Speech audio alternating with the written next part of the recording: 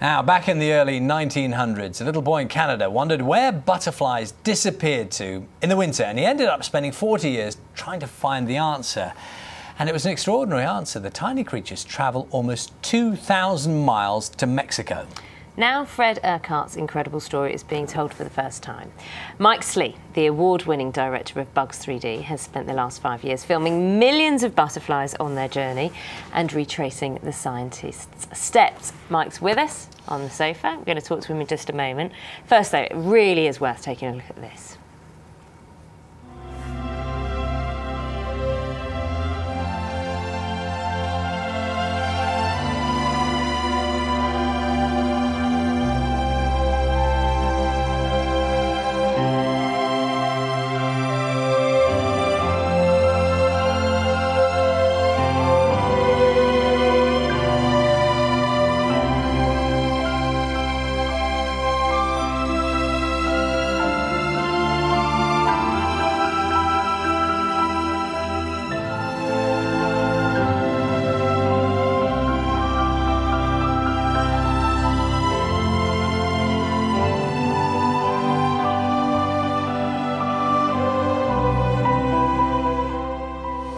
Yes, Mike's here now. Just tell us, Mike, that scene we're seeing there, because it's a dramatisation around real-life footage, isn't it? So that's right. The story of this scientist who was seeking answers. We follow two stories, really. We follow the story of the butterfly's migration through North America, up into Canada, down back to Mexico. But at the same time, we follow the story of young Fred Urquhart as he then grows up, becomes a man, wants to learn where the butterflies go, and it's his journey intercut with the journey of the butterflies.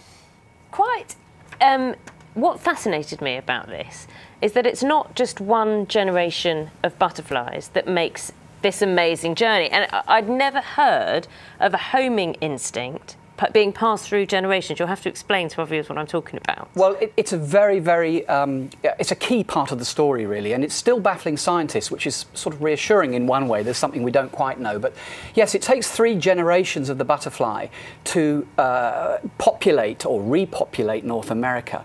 But the 4th generation is called a supergeneration. Now, it lives about 5–10 times longer than the other 3 generations.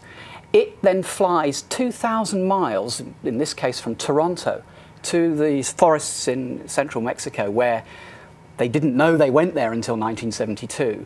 And it can live for 5 months. It is unable to breed until February comes, the sun shines on it, it genetically matures and then is able to mate, and then it then starts the cycle again, and another 3 generations. Well, in amongst that extraordinary tale are some of these imagery. Yes. I mean, look at this. Now, what stage is the butterfly at here? That's very recently hatched. The size, it's just come out of the egg. The egg is the size, literally, of a pinhead. And then it gets, as it eats, it gets larger. It gets about 50 times larger over the period before it then pupates and becomes a butterfly. It was quite interesting to see the scale. I mean, we're talking about something probably, that size by the time it's finished eating. Yeah. And that's all it does is eat.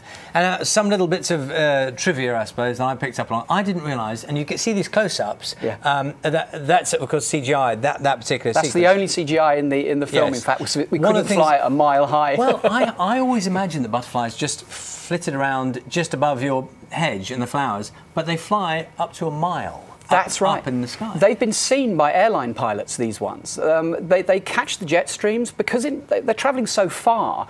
They use every trick in the book, but they are also navigating using a clock, an internal clock, which is synchronised to the sun, so that as the sun moves across the sky, they can... they're heading towards a small forest in the middle of Mexico from Toronto. It's extraordinary. And scientists really don't have any idea about, or do they? Well, there's debate. Because they sound so complicated, the generational thing, their homing devices, the way they fly. The debate really is which one of the sort of homing devices, as it were, is the lead one. And in the film, we sort of describe it as an insect GPS. But it uses the sun, it uses pheromones, it uses the magnetic field of the Earth, it uses wind, and it's really got a kind of redundancy, really, in navigating, so that if any one of those isn't working quite right, they can sort of home in on the other. I think we can see one of the sequences where the caterpillar is turning into the butterfly. Let's have a look now.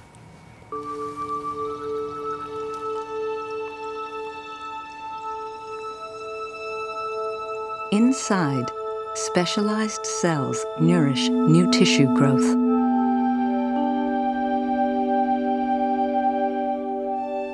Fed oxygen by hundreds of fine breathing tubes, her brain, heart, and digestive tract change shape and size. It's like something from a sci-fi, this particular sequence. What's really interesting about this is we used medical imaging. We used MRI scans and micro CT scans of the inside. So that really is what's going on inside. And our animators then turned it into a 3D graphic. So what you're seeing is what actually happens inside a chrysalis. Are you bug mad? No.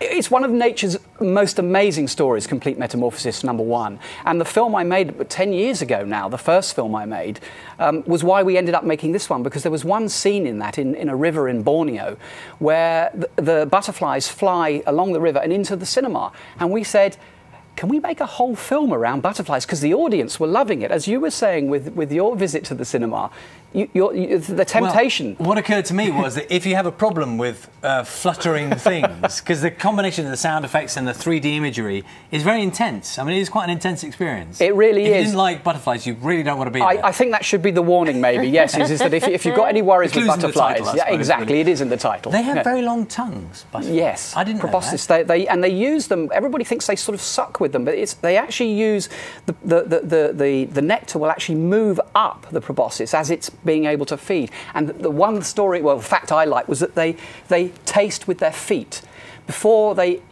actually put their proboscis into a flower. They've checked it out with their feet. How do you know? Scientists told me. It took you 5 years. Butterflies said. Yes, exactly. It took you 5 years. Did you think it would take that long, and was it worth it? It took 2.5 years to raise the money because it was a very expensive film to make. And then we did the same route as the butterfly twice in order to get the shots we needed, filming with slow motion cameras and micro cameras. What's the next insect on your list? Who knows? It'll be when there's a story, when there's a human story that ties to the insect or the animal, because that's my passion, is telling the human story and the wildlife story together. Thank you very much for coming in. Thanks, Mark. It looks beautiful. Thank you. With it. Flight of the Butterflies is on at the British Film Institute IMAX Theatre in London from the 6th of September. If you can't wait till then, it's on in Cumbria now.